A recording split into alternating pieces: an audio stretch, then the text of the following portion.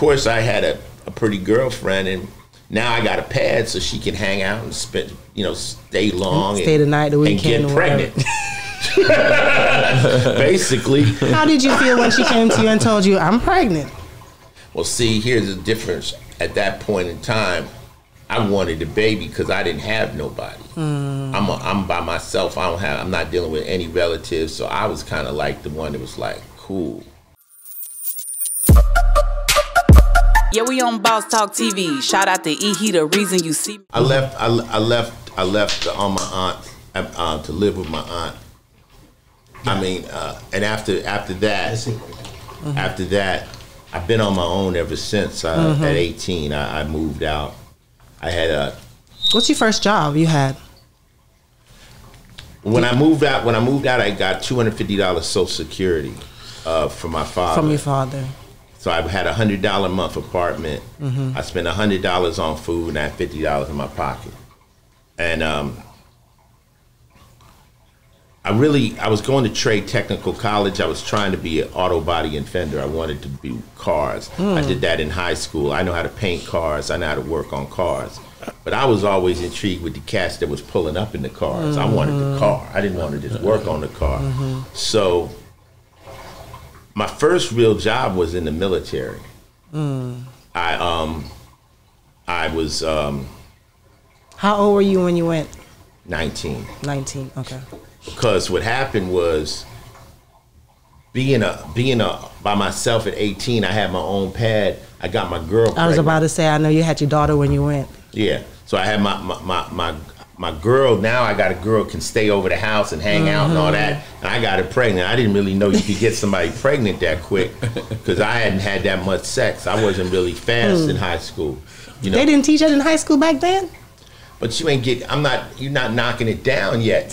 Like the girls in my school would flirt with you, and then at night when at school was over, they getting picked up by grown ass niggas with nice cars. And shit. Yeah. I'm like, why you even talking to me in school when you got these grown ass men picking you up after school? So I was like, I really wasn't able to really get no serious action until I was a 12th grader. A lot of my homies was getting pussy in junior high, and that wasn't me. I wasn't popular yet, to be honest.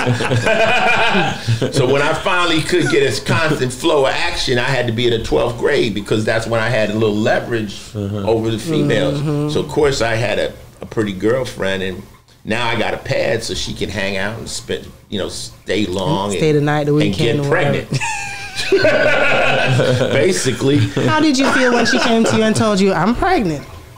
Well, see, here's the difference. At that point in time, I wanted a baby because I didn't have nobody. I'm by myself. I'm not dealing with any relatives, so I was kind of like the one that was like, cool. Yeah. I got somebody. But she was young. She was in the 10th grade. So, that was a trip. But that's when I joined the Army. I did 4 years in the military. And, that was my first job. Did you have to sit down with the parents? No, it really wasn't. It wasn't that kind of thing, It was kind of like, we was kids and we was having sex, and that's just how it happens, But it wasn't like, after I came out the Army, me and her were able to make us understanding that we was just fucking.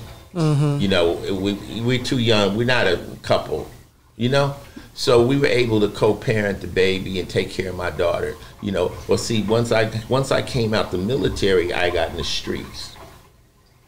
Prior to the military, I was in the streets doing little petty things, but I knew that wasn't going to make no money, and I was going to go to jail. And now that I got this daughter, I need to be responsible. So that's why I enlisted. How long did you stay in the military? 4 years. 4 years? You didn't want to re-enlist? No, I did like 2 years. I call it 2 years in, 2 years out, where I was 2 years kind of like gung-ho.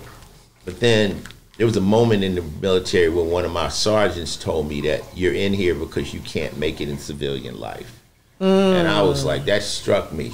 I was like, that's why I did join, but I can make it, Sometimes, we tell people positive stuff, but sometimes you got to tell somebody they're a loser to really activate them. Right. Yeah, Right. True.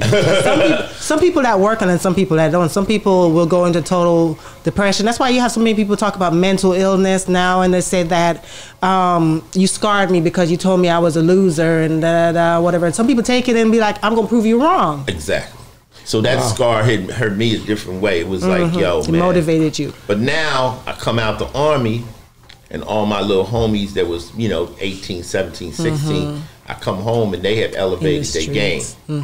Now they like, oh no, we not doing that no more. We ain't stealing car stereos. If we steal anything, we steal the whole car. And then what we doing is we hitting these jewelry stores, these credit unions, these small banks. We getting money. Word? Like that's how it's happening. Now I come back, I'm infantry, so I got military understanding. So I start figuring out how to plan out these things better for them. And we got real active doing that. And I was fortunate, I never got caught. I never got caught, and we did that for about 5 years solid. And during this time that you were doing this, you weren't even interested in music at that time? Well, see, music happened during the time I was in the military. When I was in the military, you're in there with people from all over the country. And New York kids would win the military. I was stationed in Hawaii. I was 25th Infantry Division. So there was cats from New York coming that were there in my unit, and they had tapes, and they playing hip hop. This is first generation of hip hop is unrecorded hip hop, meaning just tapes. Right. That's the Fearless 4, Treacherous 3, Herc. Cool Herc, all that kind of stuff. Then when Sugar Hill Gang hit, it broke. It started to be recorded on wax, but it was all on the tapes in the parks. I was hearing those, so I'm listening. I'm like, that shit sound dope.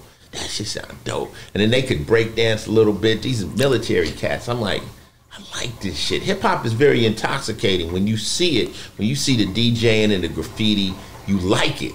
Like it makes you like it. I'm like, I want to try it. What did you think about Curtis Blow when that was going on? Dope. It was dope. Curtis Blow, Sugar Hill Gang, King Tim III, that anything rapping was cool to me. I was like, this is dope. So my plan to come out the military was to be a DJ.